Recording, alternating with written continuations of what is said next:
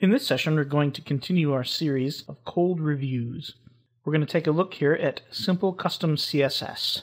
I have already briefly read over this page, and I should mention that I actually know the developer, John. He's a good guy. This plugin purports to allow us to update some CSS and override theme and plugin CSS right within the WordPress UI. In the features, it says there's no configuration, uses the WordPress UI, no impact on site performance, no JavaScript files or complicated database queries, no CSS files, which is particularly interesting, extremely lightweight, and thorough documentation. Let's take a look at the frequently asked questions file real quick. It does not work on WordPress.com, and here are some reasons why the CSS might not be working. And usually it's because you did it wrong. We'll take a look at the screenshots, and there is the editor. It looks like it's under Appearance, so we'll look there once we install it. So let's go ahead and do that.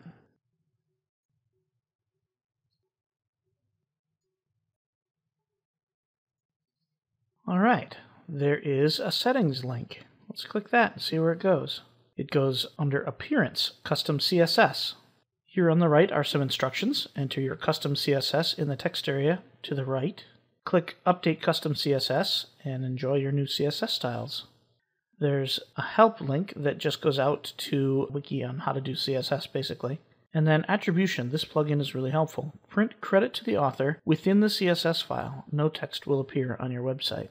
We'll leave that off for now, but click it again in a second.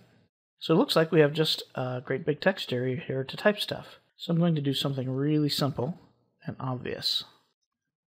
There, that should turn the site background red. And there it is. Over here you can see the red. So now let's view source and see how that works, because he said that it doesn't make a CSS file. I don't see my CSS there. Let's try searching for a CSS file. There's dash icons, admin bar, genericons, and style, IE, and nothing there either. Let's try one more thing.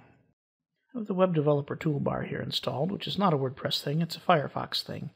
But you can view generated source. And it's not there either. And I don't see it there either. So now we'll inspect element with Firebug and see if we can figure it out. It looks like it's in SCCSS.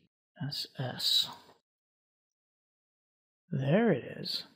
Right there. So it does include a CSS file. I'm going to have to get after him about that because he said it did not. Okay, but looking at this URL, it does not actually call a file.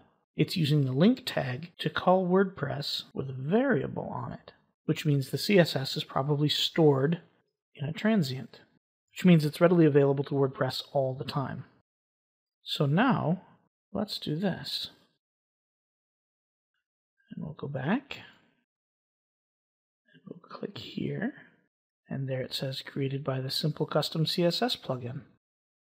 So he's right, it doesn't make an extra file, but it does use the link tag, which ever so slightly slows down the call. Ideally, I'd rather see the CSS embedded right in the HTML, right above the head here, after this style.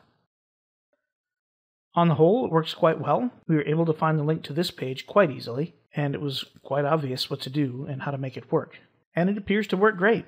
So, if you ever find yourself needing to override some CSS created by a plugin or theme and you don't actually want to hack up files, this would be a great plugin to use.